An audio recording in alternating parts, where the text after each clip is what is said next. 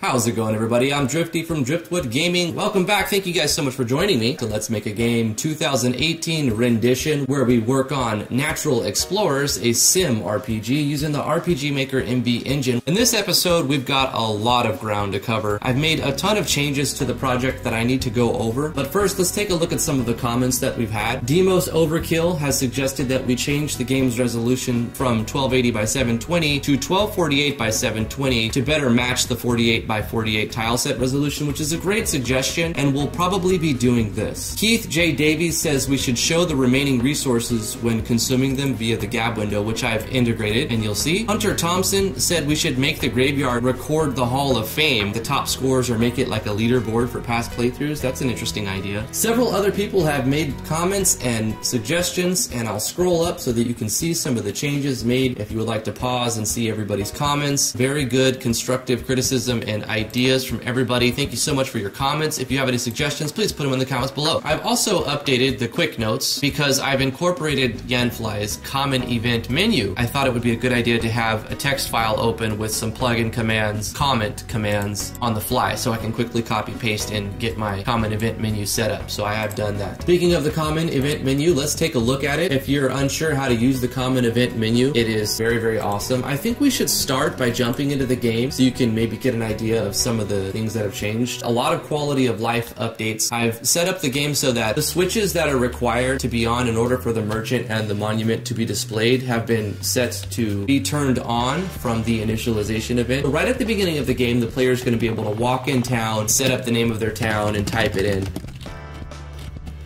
and also go to the merchant and purchase things. I've added a new resource called Food Ration, which is going to be the replacement for meat and fish in a certain way. So you can no longer consume meat, which was initially this was food, and then I renamed it to meat and also added fish. I've changed meat to raw meat and fish to raw fish, integrated an idea of requiring a kitchen to convert raw meat and raw fish into food rations. I've also made it so that the game requires the player to provide food rations to the town in order for the town to produce money. In order to get money every 10 seconds from tax dollars, we have to provide food rations to the town. Food rations are going to cost 20 coins if you wanted to buy them from the merchant, but you can get them from raw food from the farm or raw fish from the docks, take them to the kitchen inside the town. You can hire a chef or a sushi chef. For each raw fish or raw meat, you'll get 5 food rations. The value of raw fish and raw meat are set to 50, and food rations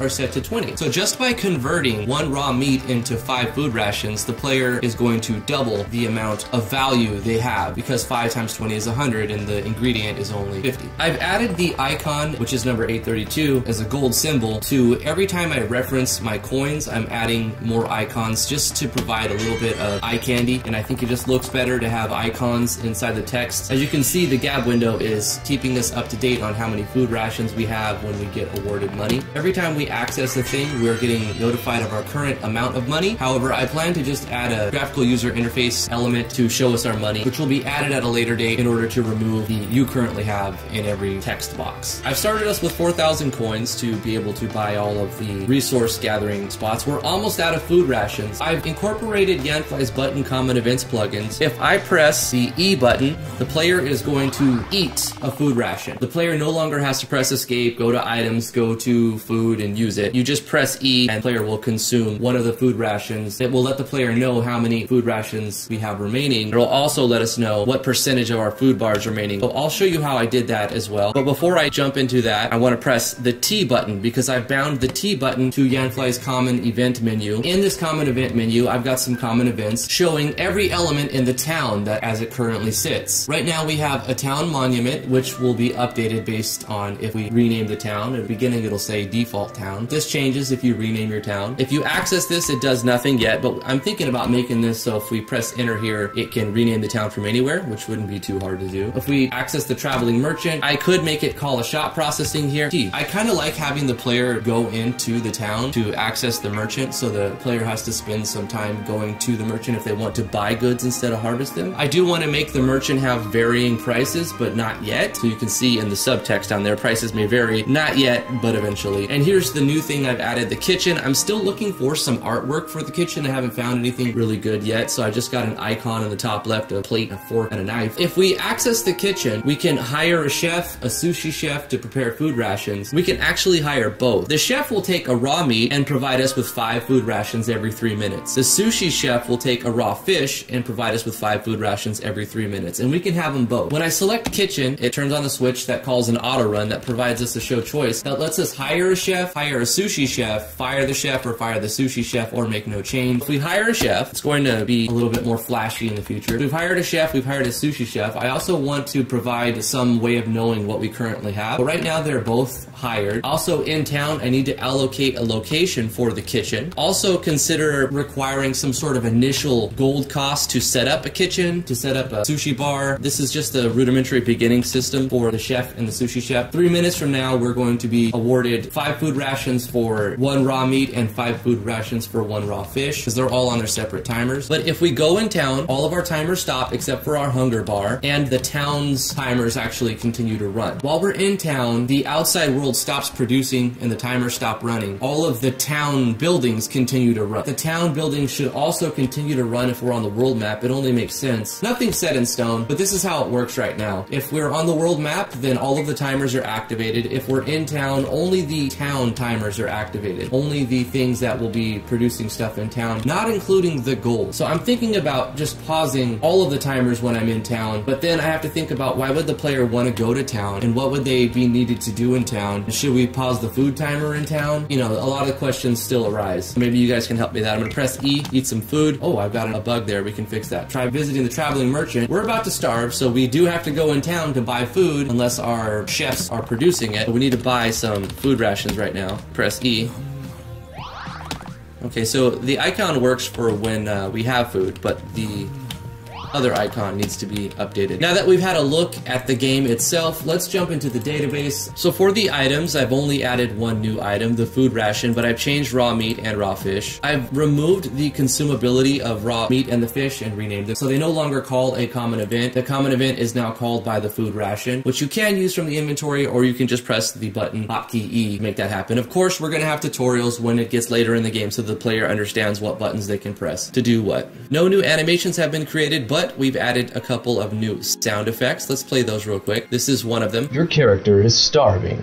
Your character is starving. So I've added that to our common event for meat bar. When we get down to only 1, I should have just let that play out because we were almost there. When we get down to the last 19 or 18% of our health bar and we only see 1 meat bar remaining, it's going to play a sound effect and tell us that we need to eat food rations to fill our hunger bar or we're going to starve, and also we'll get that audio cue. I've changed this hard clock counter to a global controller, which still adds to 1 variable that starts at the beginning and it just keeps running no matter what. This is how I'm handling if we pause a mine and we enter a village to pause it, but we come back out, but we want to keep it paused. How does the game know to turn it back on or off? Or what if we run out of pickaxes and it shuts it off? How does it know to restart again? This is a controller to keep things running without them just falling apart, like if we run out of resources. Here's an instance. We hire a kitchen chef. We run out of raw meat. When we get raw meat, the switch for him to run, for him to work, would already be turned off. So we need some sort of parallel process to say, hey, you're not fired, you're still hired, and we ran out of meat, but now we have meat, so this is going to keep him working as soon as we get the food for him to work, without having to go into the menu and set it up again. If the chef is hired is on, and the party has raw meat, then turn the kitchen chef timer back on. And this happens for the mine as well. As I mentioned in a previous episode, if we go into the mine, after we've already purchased the mine, we can access the mine, and it'll prompt us with an option to pause the mine. Like maybe we don't want to consume any more pickaxes. So what happens if we pause the mine and then we go into town and we come back out? The game has to know that when we unpause everything, this was paused manually and it needs to stay paused. So I created a switch for when a thing is paused manually. If we've purchased the mine and we haven't paused it manually, then turn it back on. The same thing goes for anything else that has a manual pause mode. I haven't added a manual pause mode for anything except for the things that require a resource. resource because I don't see the need to. Why would you not want to be making more resources if it's not costing you anything? Here's some code that I've used with map ID. I've encapsulated all the timers. Instead of, in the previous episode, how I've handled it is on the transfer event, I check to see if we purchase these things and then I turn them back on when we leave town. But that's a very jank way of doing it, because what if you teleport the player somehow or transfer event that doesn't hit that one specific transfer event? It could mess things up if you have like a teleport menu or something. I've updated every timer parallel to check the player's ID. When we initialize the game, I'm turning on a player tracker switch. This player tracker switch is going to track the player. It's going to take the player's X, the player's Y, the player's map ID, and the region that the player's on, and store all of those into their own variable. This is going to give me extra data on the players. I can say, if the player's in this spot, do this, but if they're not in this spot, do that, or don't do this, right? So now I can say, if the player is on the world map, run the mine timer. If the player is not on the world map, then don't do anything, or actually turn the timer off. So if the player is on map 2, then it does all this, else turn this off so we don't have an empty parallel doing nothing and locking up the game. It turns the mine timer off. At any point in the game, if mine timer is on, we purchase the mine and we don't have it paused. If the player's on the world map, then we check to see if the player has a pickaxe. If the player has a pickaxe, then we're going to start our timer. So if all of these conditions are met, then it's going to be ticking away 60 on that variable every second, once for every frame that goes by. If the variable gets over 1,200, which is 20 seconds, then we're going to control a variable and see if we lose a pickaxe. We're going to do this at the beginning. Before, I had this at the bottom, but because I want to show how many resources we have remaining, I need to take away an item before I award an item and let the player know that they got that item to not be one behind, because otherwise it'll say you have 10 pickaxes remaining, but it actually showed you right before it took one away. So it'll tell you you have 10, but you really have 9. So I put this at the top. So now we're doing our random check to see, we're rolling a random number between 1 and 100. If that rolls low enough, we lose a pickaxe. Then we're going to control a variable and set the variable pickaxe count to the number of pickaxes the player has. We go to game data and we set that up that way. Then we're going to do the rarity check on random 1 to 100 to see what we get out of that mine. If we get 75 or above, we get an ore, show the balloon icon, turn the switch for redundant on, and also prep it so that GabTex says that we have got item number 2, which is ore, and we have the variable 11, which we stored here, the number of pickaxes for remaining. So the number and then item icon is 1, because that's pickaxe. Then we jump to label redundant, and redundant runs the animation. It plays the gab sound, the cup clack, the whatever from the coffee cup. Then we force gab, which actually makes it do that. We control the mine timer back to 0, so it starts over, and we turn the switch off so that it doesn't run redundant condition the next frame until it's told to jump to it and turn the switch back on. Otherwise, if it didn't roll below 75 or below, then it's going to see if it rolled 95 or below. Then it's going to do all the same things, except instead of ore, it's going to give you coal. The item icon is now 2, and the variable is, it's going to tell you you recovered coal and you have this many pickaxes remaining. Jump, the same thing. If we scored really high on that random roll, it's going to award a diamond, show the balloon, jump to the thing, do all the other stuff just like it did in the other two, and tell us that we've got a diamond and we have this many pickaxes remaining. At the end, where it's going to control mine timer 1 off if we don't have a pickaxe. If we don't have a pickaxe, it's going to turn mine timer off. And if we are not on map ID 2, which is the world map, it's going to turn it off. So that's how I've updated mine timer. That's the most complicated one, but it's not that complicated really. Like I said, I've encapsulated all of these timer parallel processes with requiring the world map beyond. So